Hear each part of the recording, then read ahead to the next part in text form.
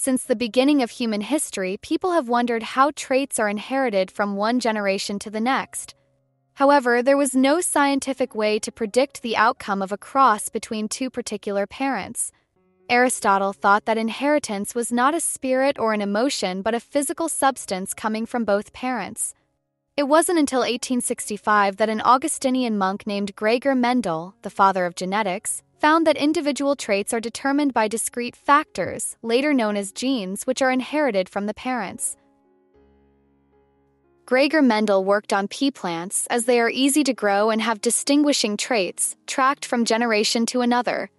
Pea plants self-fertilize. For cross-fertilization, Mendel opened the immature flower, cut the stamens, and later dusted its pistil with spores from pea, another plant. Mendel focused on 7 individual visible traits, called phenotypes: stem and flower position traits, pod traits and seed traits, each trait with 2 visible phenotypes.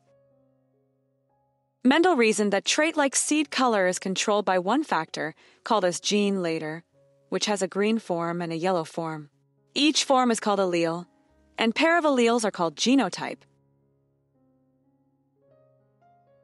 While crossing the 2 pure phenotypes, Mendel didn't find blending of individual traits in the offspring. In the hybrid offspring, only one of the 2 traits was seen.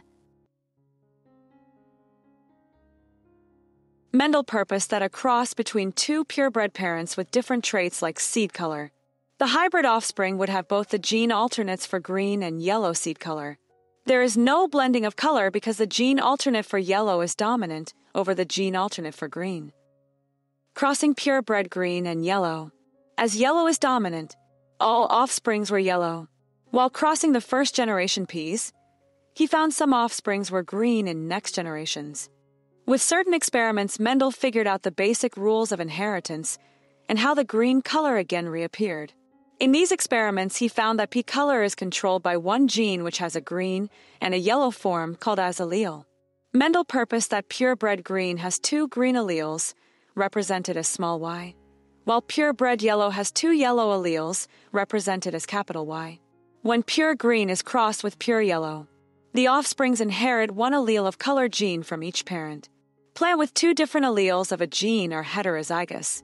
As all heterozygous are yellow, the yellow allele must be dominant over recessive green allele. The green allele didn't disappear. Peas are yellow, as they have either 2 yellow alleles or 1 yellow allele and 1 green allele. Green peas must have 2 copies of recessive green allele.